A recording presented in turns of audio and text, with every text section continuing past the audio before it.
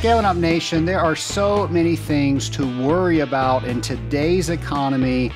We are not thinking about insurance. And you know what? That's okay. I know it's okay because when I thought about insurance, I chose the best, and that was McGowan Insurance, and I know they are thinking about my insurance.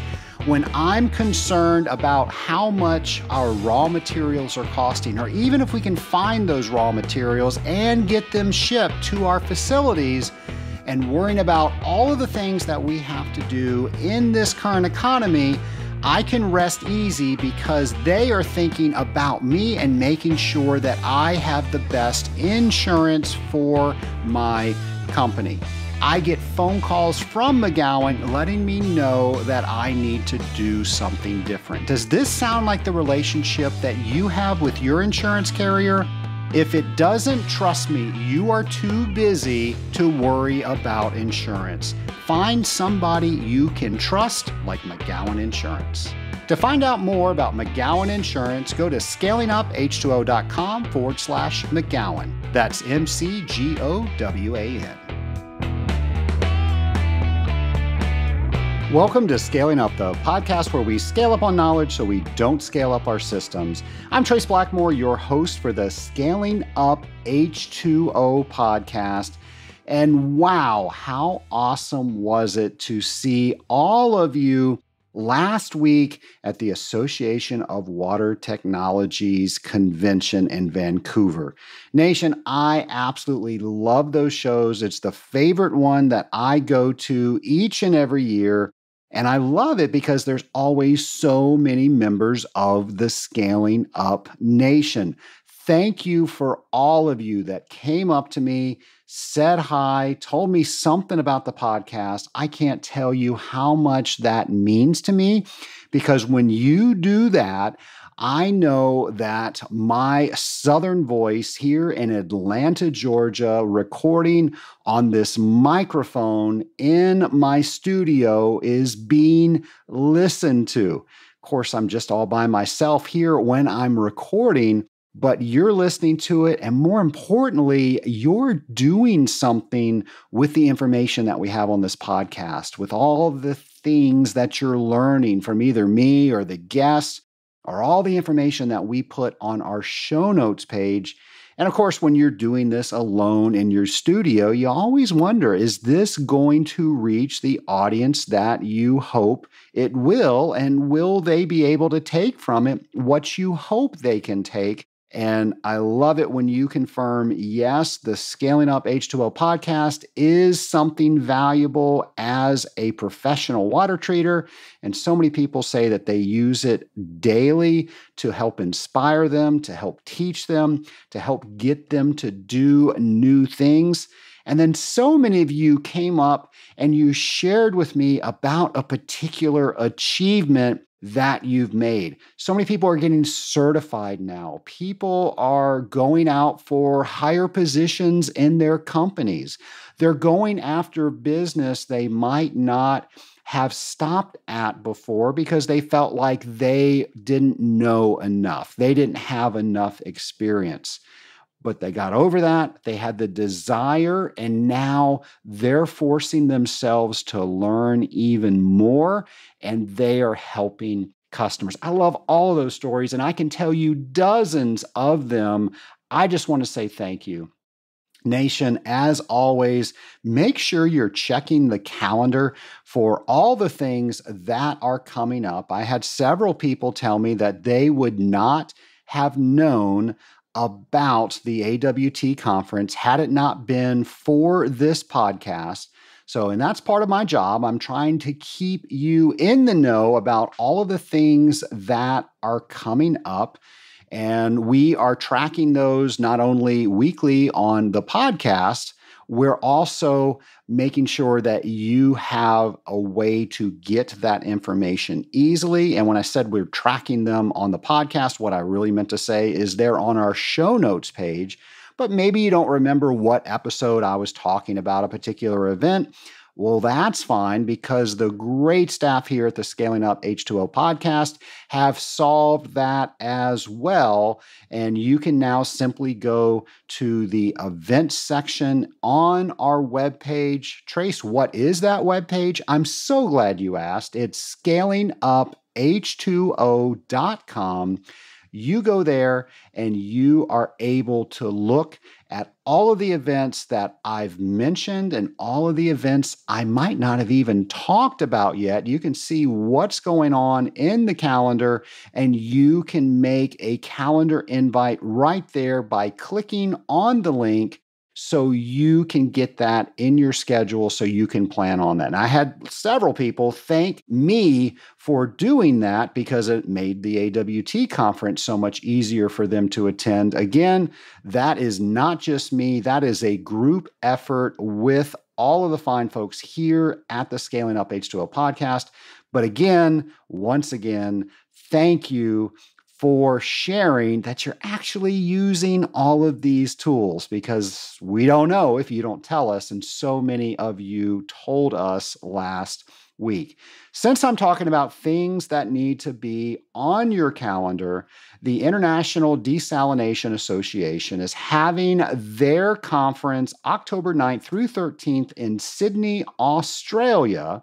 So if you're in that type of water treatment, by all means, go to our show notes page, check that out, see if it's something that you should attend. And these days, there's so many virtual options, and conferences have realized that if they offer lower price points and give you access to some of the material that's there. Now, you're not going to get everything at some of those lower price points, but you might get just enough for you to get more knowledgeable on a particular topic. I'm not saying that the International Desalination Association has definitely done this, but I've seen this with so many associations. So don't think if you can't go to Sydney, Australia, that you cannot attend this. There might be another way. So look into it if this is something that interests you.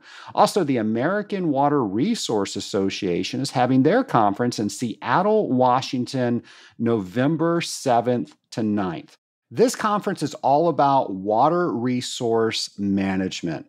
The American Water Resource Association provides you with practical, innovative, and applied water resource management solutions, also management techniques, and access to all their current research. If you want to learn more about this particular conference, go to our show notes page and we'll have all of that laid out for you.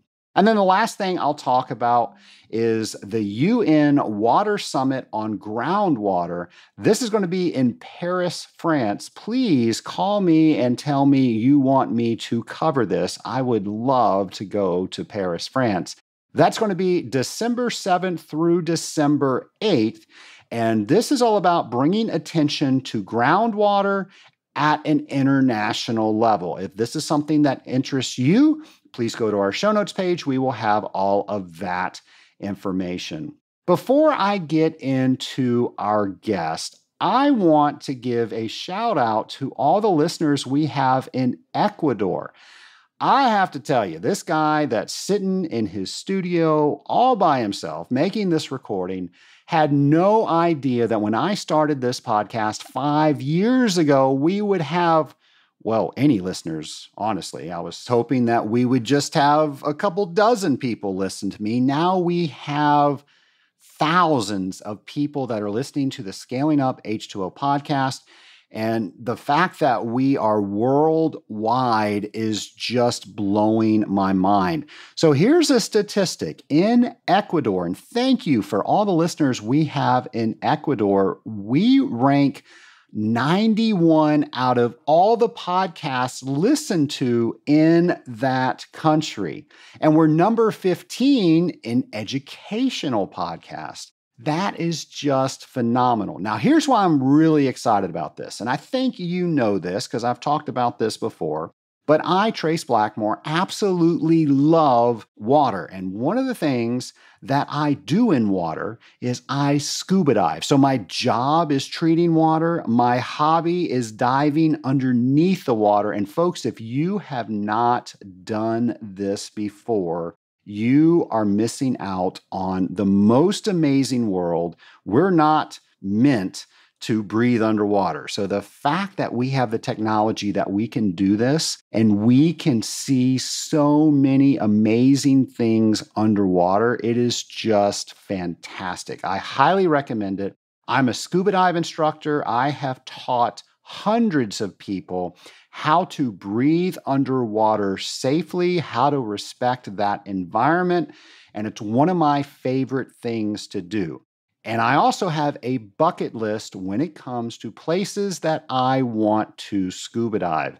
And the Galapagos Islands are definitely on that list. So, Ecuador, I am coming to see you someday. I don't know when it is.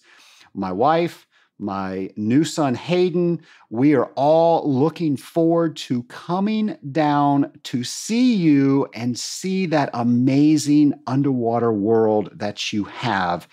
So I don't know when we're going to do it, but I will make sure to talk about it on the podcast. Speaking about things that we need to talk about on the podcast, let's go ahead and get to our guest. Nation, you are going to hear from a person that I consider a friend and a mentor, and you're going to see why as we have this interview. I hope you enjoy it. My lab partner today is Chuck Hamrick Jr. of Eagle Consulting. Chuck, I'm so excited to have you on the Scaling Up H2O podcast. Welcome to the show. Well, Trace, thank you very much. I look forward to being with you. Chuck, you and I have a long history. I think we first met on my first day as a board member for the AWT. You were president of the AWT, and geez, how long ago was that? How many years? That must have been around 2003 or 4 when you came on, because my presidency was 2007.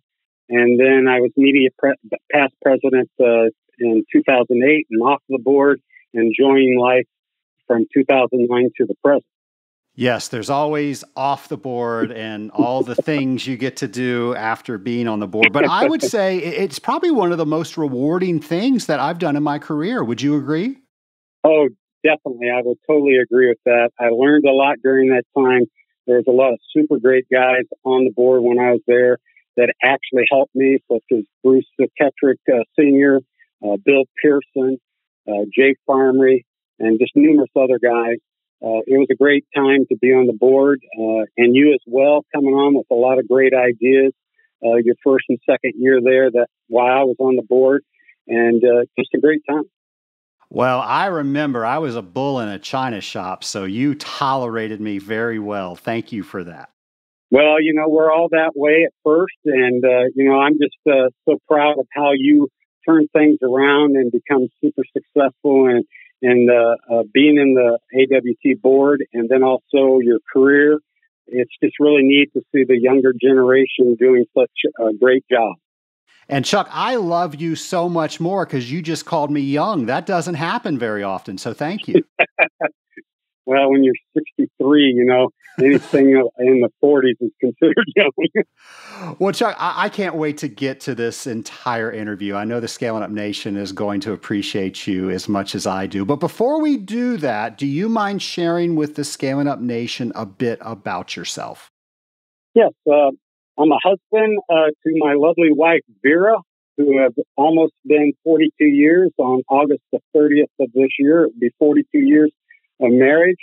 I'm the father of 3 wonderful, fantastic, obeying children. My daughter, Abby, and my son, Chase, who's in the water treatment business with us, and my youngest daughter, Adrian. I'm the grandfather of 10 beautiful grandchildren, Hunter, Lori, Nolan, Aria, Talia, Wyatt, Caroline, Linya, Athea, and Cade. I'm owner of a water treatment company called Eagle Engineering Water Technology. And as you mentioned, I'm past president and board member of AWT. With all that, life is very good. And a heck of a nice guy. Some people say that. Well, I got to say, Chuck, through all the years that I've known you, you are a man of faith, and that is the foundation of everything that you do, and that's just so refreshing to see. And it's just great that you always know where you're coming from, and you always know where you're getting that from. So I want to thank you for just demonstrating that to the world. Well, thank you, Trace. I try to do my best. We're all creatures from the Lord, and we should be trying to do what He would have us do. Well, let's shift gears back to AWT. Actually, let's go even further back. I was thinking that was a long time ago, but we can even go further. So let's talk about when you decided you wanted to get into industrial water treatment. How in the world did you have that thought? Well, Trace, it's kind of a funny story. I was in the insurance business. I was very successful. I was one of the fastest growing managers in a very large Fortune 500 insurance company. I took the sales in the first 9 months I was there and had the largest growth in sales. Then they promoted me to a staff manager where I had 9 different sales reps under me, and I was only like 21 at that time. And the youngest one was 35, and the oldest one was like my age now, 63. So it was a group of people that had been in their business for a long time, weren't very motivated to do much more.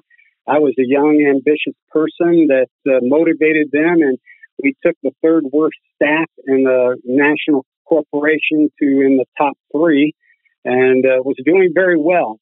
And then I think I had a little issue with my health, and I was in the hospital a few days. You got to remember back then they'd put you in for a cold.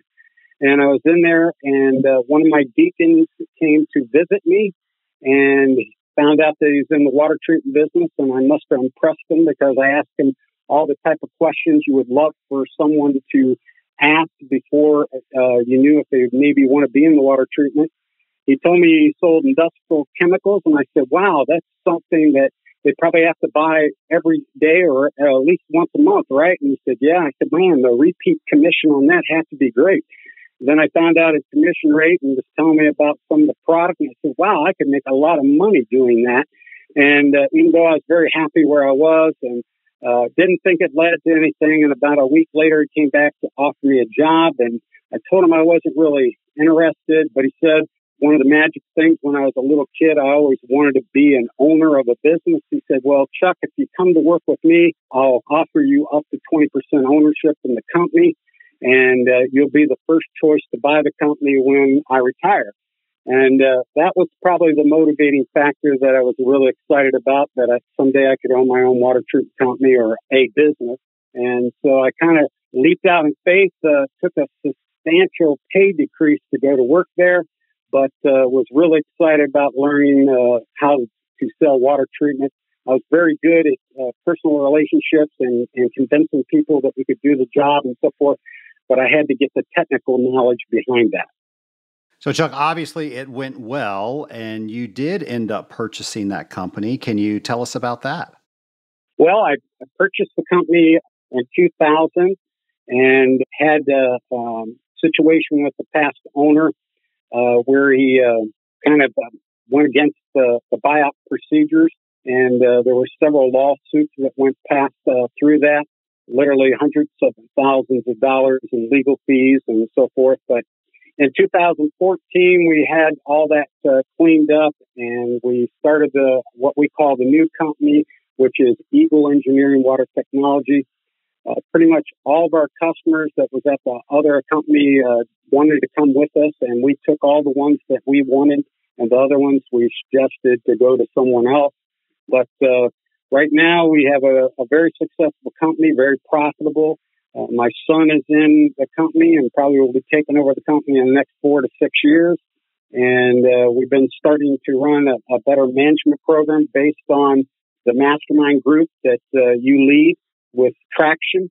And Gino's company, I believe, or a book, Gino Wickman's a book on EOS, Entrepreneur Operating Systems. And my son is just doing a tremendous job in that, and we have a great future. Well, that sounds amazing. I mean, that's a very condensed version of a very impressive career. Let me ask, lessons learned, somebody gets a similar job offer that you did, and there's some sort of ownership or buyout arrangement in that job offer. What would you advise them to do based on your experience? Well, I believe they should try to learn as much as they can about how a business actually operates, and then to have a good system. And hopefully, if they're buying out a company, they might already have a good system in a lot of ways. But I believe they really need to maybe look at the Traction EOS program. It's really helped us. We haven't been running it very long, but it's actually helped in some of the holes that we weren't quite doing quite right. I guess I would tell them to immediately trying to learn as much as they possibly can of how the business works, to get the technical background as well, and try to find someone that could be their mentor, like I did many years ago. Well, Chuck, something you also mentioned was the AWT. Of course, we started this conversation where that's how you and I met. When you were in business, why did you seek out the AWT? Why did you first become a member? Well, I was actually like at one of the first meetings in 1987 at the Pittsburgh Water Conference back then. Now it's the IWC. But so I had great interest. I went to pretty much every conference through the 80s and early 90s. I missed a couple during the mid 90s. And then pretty much from 2000 to the present, I've been to every one of them. So I saw a great opportunity to be a part of a great organization where I could give and at the same time receive. And, it's amazing. I actually probably received way more than I gave, even though, the old saying is once you get on the board, it's only a half an hour, or a committee, it's only like a half an hour a month. That's probably not true. But the bottom line is that I got a lot more than I gave, because I got a lot of wisdom. I got some great friends, as I mentioned earlier, that at any time I can call up and get information if I can't remember it because I'm getting old. There you go.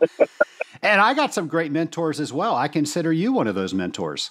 Well, thank you. I consider you a mentor as well, because you formed the mastermind. And like I said, I tend to get great results from that.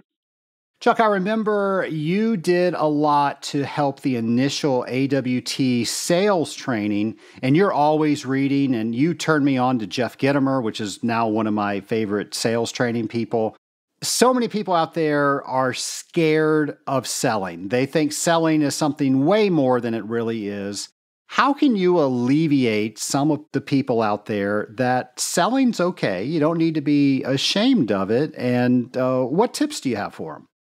Well, I don't know if I have any tips, but other than, if you read and study, there's a lot of good material out there, and every sales process is a little different. But one of the things I remember when I first got into insurance sales, and I got pretty good at it, I would sell 3 to 5 policies a day. And the toughest thing when I came into water treatment, you don't sell 3 new accounts every day. That just doesn't happen in the water treatment. And a lot of times you might be working with a client for 4 to 8, maybe even a whole year before you actually get their business. Industrial sales is quite different than insurance type of sales. But, one of the things that I learned earlier when I was in insurance sales that I carried over to water treatment sales is that a no is just one step closer to a yes. The more no's, or what I like to say, throwing mud on the wall, the chances are I'll cover that wall completely with mud, but I'll be making sales in the meantime. So you just need to have a thick skin and not worry about the no's, because the no's only get you closer to a yes. What are your favorite sales training tools? Well, there's been many. One I really liked was the Wilson Learning Institute, where it gave you the 4 social styles so that you could read a person real quick, when you're in their office and you're meeting them, so you can know if they're a driver, an expressionist, an amiable.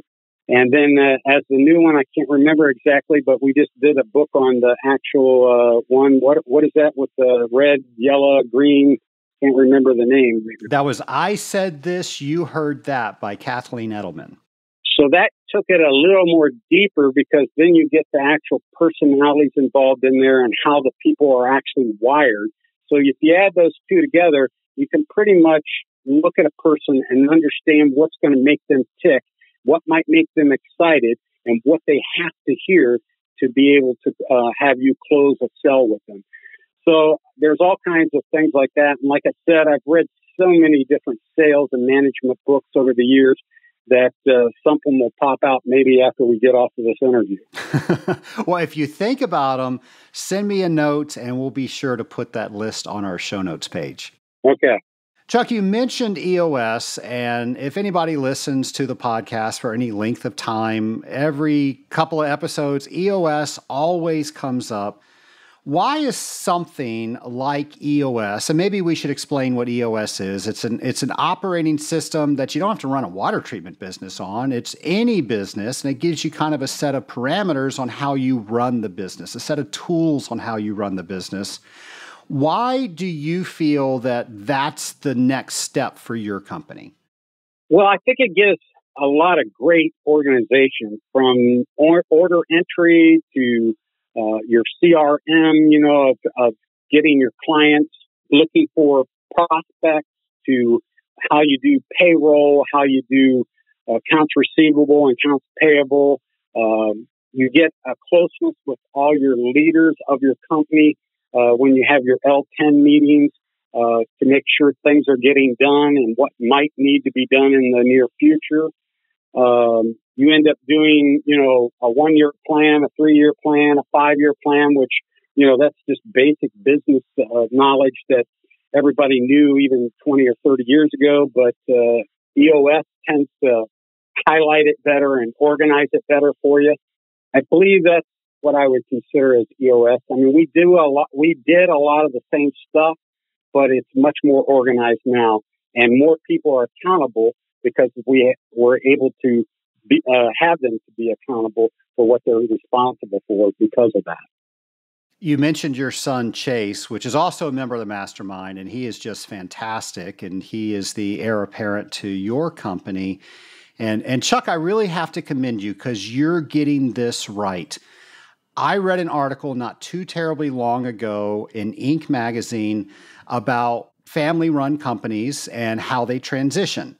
And most of them transitioned unsuccessfully. And the article went on to why that was. And the article stated that in order for a transition to really take place as good as it could, there needed to be a system, and they didn't specifically mention EOS, but something like that you could read in the article. That's what they were referring to. So one, you need a system so you can get things out of people's heads so people are actually following the system. And then two, the transition period takes a minimum 3 to 5 years to really be successful. And you mentioned that's your plan. That was the exact time frame that you gave. And it went on to interview the people that did not do those things. And they asked them, well, why didn't you have conversations with the current owner or your father or whoever it was? And people said it was just unpleasant. We didn't want to think about something perhaps happening or him not coming to work because we all enjoy him being here.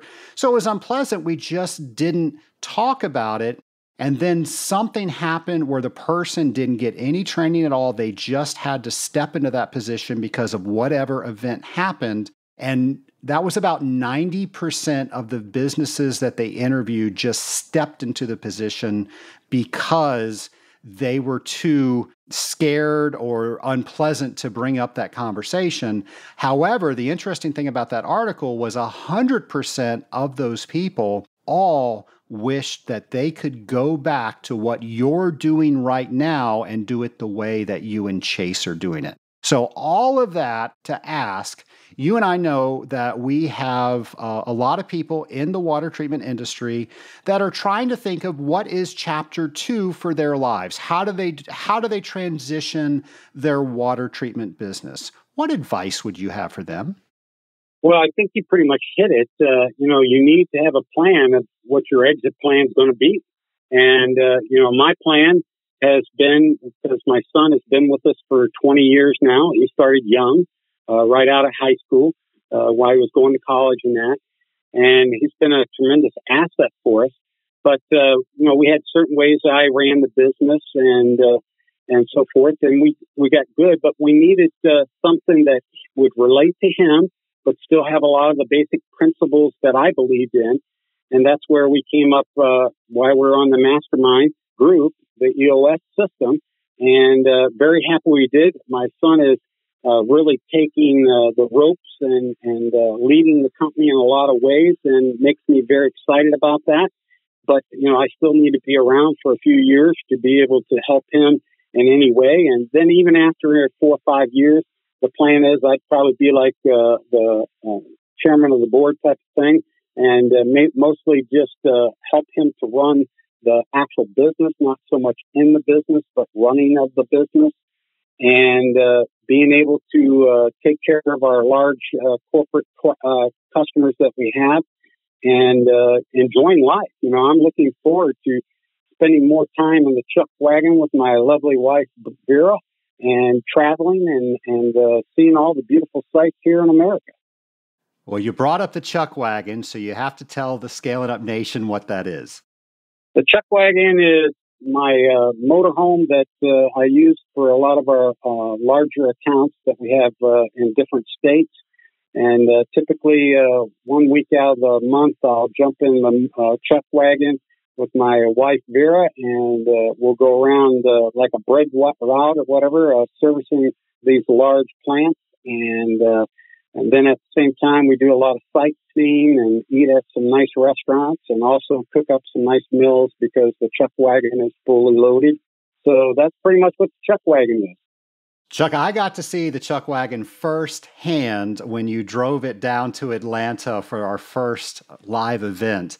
And I have to say, I am so impressed because you've been able to master something that I've always struggled with. I've always either done business or personal, and you have tied the two together so amazingly well. Did you learn to do that, or have you always done that? Well, I think you learn over time, but it really comes down to, your game plan, your ministry. In my business, as you mentioned, I'm a very spiritual person. I study scripture a lot, and I know how important the family is. So I try to give good respect to my wife and to my 3 children and my grandchildren. I feel family, besides God, is the most important thing in my life. And then the business and the country would come in third or fourth. So I just try to do what I know my Holy Spirit. It's the old saying of WWJD, what would Jesus do? I try to do those things. And you mentioned your lovely bride, Vera. My lovely bride, Stacy, they always get together at the AWT conventions, and then they go off and do all of these adventures while you and I are in meetings. Not necessarily boring meetings, but they're not the adventures that they are going on. So I know they really enjoy getting together every year. Vera thinks the world of her wife, and she always looks forward to going on the long walks with her. And because I know your wife loves donuts, they always tend to go somewhere that has a good donut place so they can get some donuts. They sure do. Well, speaking of AWT, and of course, we were talking about the convention, but you've been involved in AWT and you've authored a few technical papers. How did you even get involved in that? Well, I didn't think I'd ever be a part of writing a technical paper, but when back at that time, I think the first year was like 2000 or 2001. I became a technical committee chairman for the AWT. And then I also carried it on 1 or 2 years when I was actually on the board, which was not normal at that time.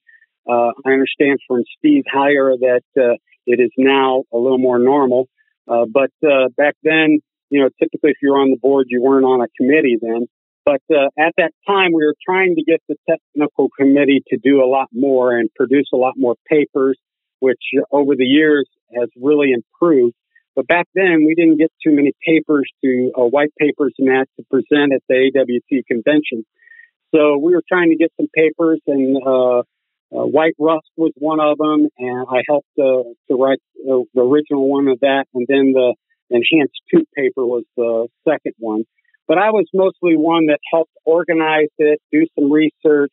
Pat Sisk and Jay Farmery are the ones that did a lot of the actual technical part of it, and then I overlooked it and that. But it was fun being in that group, and I think that's why people should really get involved in these type of organizations like the AWT or masterminds or whatever, because you meet some great people and you get to share your talent, and then you get to learn from their talent. And their mistakes. Yeah, well, that's true too. Yeah, I love it. And that's what happens in either the AWT or the mastermind. Somebody will say, that's a great issue that you have. I've had that issue. So instead of starting from square one, here's step 10. And you get to learn and improve on their mistakes. Yeah, it's always better to take the ones that worked than the ones that didn't. That's right. That's right. And you get the benefit of hindsight. So, folks, if you're doing life alone, you're doing it wrong. You know, 1, find a mentor. 2, find a group, find an association, and make sure that you're talking with people, because you make too many mistakes on your own that you don't have to make. Very true, Trace. Chuck, one of the issues that we have as industrial water treaters, and specifically owners of industrial water treatment companies, is we're always trying to find the next new person to hire. And there are so many colleges out there that may not know that industrial water treatment is an option. We're getting more and more of those students listening to the Scaling Up H2O podcast. So for them, what do you want to tell them about getting involved in this industry? Well, one, I'd like to tell them that it's a very successful business to be in financially, and also getting friends and helping people. But I would suggest that they read and study every single white paper you can locate out there, like I did in the 80s. Get the AWT training manual and read it cover to cover. And if you don't understand something, ask your people that run your company. And if not, then I would recommend as well that you get to reading Colin Frame's book on boilers and cooling towers, as well as James McDonald's book, Drop by Drop. I would pick the brain of every water treatment consultant that you ever met. Give you an example. After about 6 years into the business, I took on my own, even though I was a small partner of our company that really didn't see any profits or anything at that time. And remember, I said I left the insurance business and took a pretty large pay decrease to go into water treatment. But I knew that I wanted to build this business and I wanted to be successful in it. So I looked for the most successful person I could possibly think of by going to the AWT and the Pittsburgh water conferences. And I ran into 2 gentlemen. One was Paul Pecorius and the other one was Fred Wilkes. Paul Pecorius had worked at Nalco before and a couple other companies, and then had his own consulting company. Fred Wilkes was one of the original formulators and one of the masterminds of Dearborn Chemical and that. But to give you an example of what I did, because I was hungry and I wanted to know how to know this business better, I paid for my own trip to go to Colorado and spend a week with Paul Pecorius and carry his brace case around to different accounts and sitting around his office desk and talking about different formulas and things on my own dime.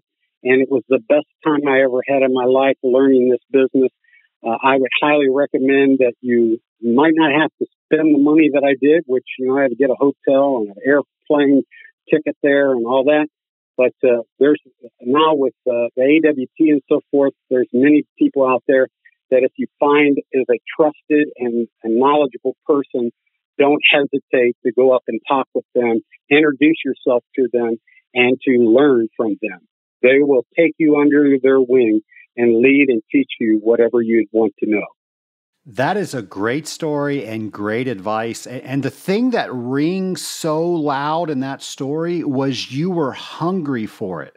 I want to ask you this question, and we're going to sound like a bunch of old people talking now, but do you feel people are that hungry these days? I hate to say it. I would say no, because, and when I say that, it's because everything has changed too. You can pretty much get anything you want on the internet now and learn things. But let's face it, not everything you get off the internet is correct. So you still need to have those personal relationships because, as you said, I'd rather learn from someone else's mistake than my own mistake. It's great advice. Well, Chuck, I could keep you all day. However, I know that we need to transition to the lightning round question. So are you ready for the lightning round? Well, I don't know about that, but yeah, let's give it a go. All right, here we go. If you could go back in time to talk to your former self on your first day as a water treater, what advice would you give? I guess the first thing I would tell myself is, like I was saying earlier, is that to relax, learn as much as you can, because I was pretty hungry at that time and I was used to making sales.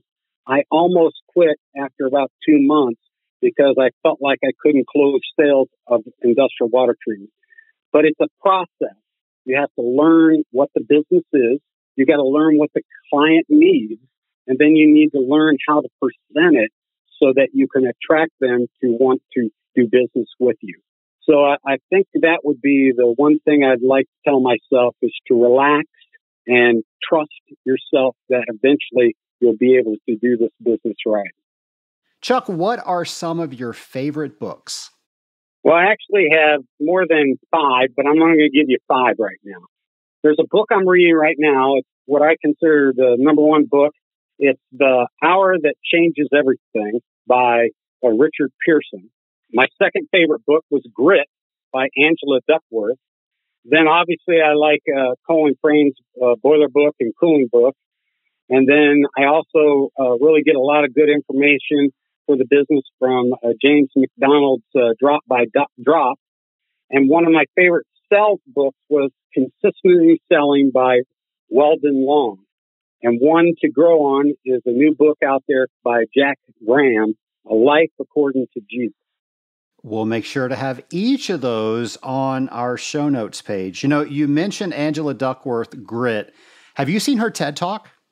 Yes, it was excellent. I'll make sure to have that link on our show note page as well. It's just fantastic.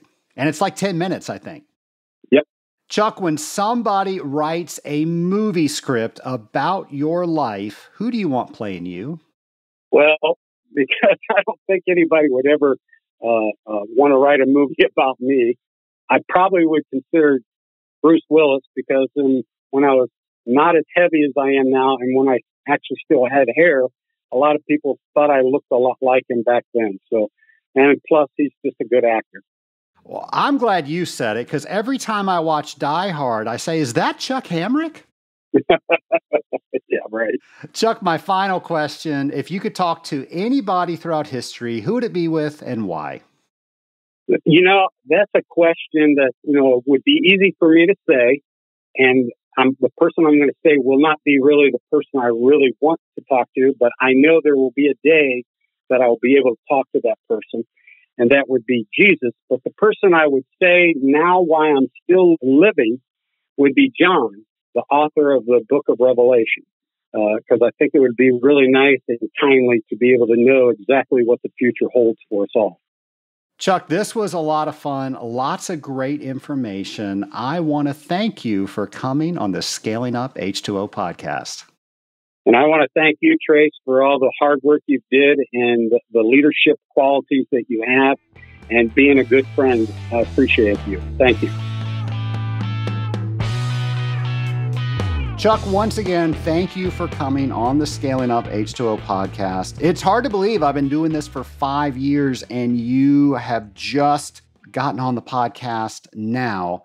So sorry about that. Nation, I'm sure you can see why I hold Chuck Hamrick Jr. in such high esteem. And I have to tell you, it was a really funny story that when he found out about the mastermind, he called me and said, "Why haven't you called me? This sounds like what I have wanted my entire water treatment career." We have so much information available to us now at our fingertips on the internet, all the books that are available, all the resources and people that are available, and the masterminds that are available. Chuck said, I definitely want to be a part of that. And he brings so much to the mastermind. And I think a lot of people think with the mastermind, you've got to be either at a particular level in your career, or maybe you're not at the level you need to be, or maybe you're at a higher level than you need to be. Well, folks, I'm going to dispel that right now. If you are doing this job, if you are doing life alone, you're doing it wrong. And there's lots of ways you can correct that, but one of the ways is to join a mastermind. Now, I have one called the Rising Tide Mastermind, and you can find out more about that by going to scalinguph2o.com and going over to our mastermind link. And if that sounds good, great. I'd love to talk to you about it. But if that sounds like something that's not really your cup of tea, then by all means, find something else. There's so many things that you can do. But I tell you, when you do this job alone, it's not the same. When you involve others in your successes, in your issues, in helping you learn new things, it changes everything and it makes it more fun. And let's face it, life is too short not to have as much fun as you can have. Speaking of a guy that's having fun every day, that he's an industrial water treater, here's a new Thinking on Water with James. Welcome to Thinking on Water with James, the segment where we don't give you the answers, we give you the topics and questions for you to think about, drop by drop. Now let's get to it. In this week's episode, we're thinking about softening before or after a reverse osmosis unit. What are the advantages and disadvantages of placing a water softener either upstream or downstream of an RO? If placed downstream, how do you keep the RO from scaling up? When feeding antiscalant, how may stroke and speed pump settings impact effectiveness? Does criticality of the RO system impact the design of where the softener is placed? If an RO removes dissolved solids, why would a water softener even be needed downstream? Are there any reasons to place the water softener upstream that can offset the reduced capital cost of placing it downstream? Take this week to think about whether a water softener should be placed before or after an RO unit. Be sure to follow hashtag TOW22 and hashtag ScalingUpH2O to share your thoughts on each week's Thinking on Water. I'm James McDonald, and I look forward to learning more from you. So I feel like we're reading Shakespeare here. To soften before or after, that is the question. How'd you guys do in English with Shakespeare? Shakespeare was one of those things that I know people love. I just didn't connect with it. I definitely connected with the sciences, and I guess that goes to a saying that my grandmother used to always say. If somebody didn't like something she made, she never got upset. She would just say, well, if we all like the same thing, we'd run out. And I guess that works with Shakespeare as well. Nation, next week is Industrial Water Week. You have waited an entire year for this to come, and here it is. I hope you are ready to celebrate. I hope you have all of your Industrial Water Week party supplies. You've got your outfits all planned out. You've got the parties planned. You've got the invitation sent. I don't know what you're going to do for Industrial Water Week, but I hope you recognize that you are in one of the best careers out there. At least that's my opinion. And we get to share that together each and every day next week. So that's going to be celebrating pre-treatment on Monday. That's going to be boilers on Tuesday. Wednesday, we're going to talk about cooling. On Thursday, it's all about wastewater. And then finally, on Friday, it's about this fantastic job of industrial water treatment. So Friday is about careers. We're going to have a brand new episode for you each and every day next week. We're going to be sharing pictures with each other. So if you're buying a water softener on Monday, take a picture of it and hashtag it to IWW2020. 2. That stands for International Water Week 2022, but you're just going to hashtag IWW22 of that softener picture or that boiler picture on Tuesday or that cooling tower picture on Wednesday or that DAF system on Thursday, or maybe a picture of somebody that inspires you on Careers Friday. Whatever you can think of, let's blow this up. Let's make sure that we are all celebrating this together. We realize that even though we might be alone in our cars, like I am in the studio right now, we are not alone. We are members of a community. We are members of the industrial water treatment community. And if you're listening to this podcast, you're a member of the Scaling Up Nation, which is 10,000 plus strong. How cool is that? Share your photos with us. Share your thoughts. Again, that's hashtag IWW22. Nation, I cannot wait until Monday so we can celebrate Industrial Water Week together. Until then, I'll see you Monday, folks. Scaling Up Nation, we have just started a new group within the Rising Tide Mastermind. I am so amazed at how successful and how well received the Rising Tide Mastermind has been in our community, and we are starting a new waiting list for the next group. If you want to get on this waiting list so you can start with our next group, go to scalinguph2o.com/mastermind to see if this is the right group for you. And then after you and I have a brief conversation to make sure the group fits for you and you fit for the group, we can get you on that waiting list.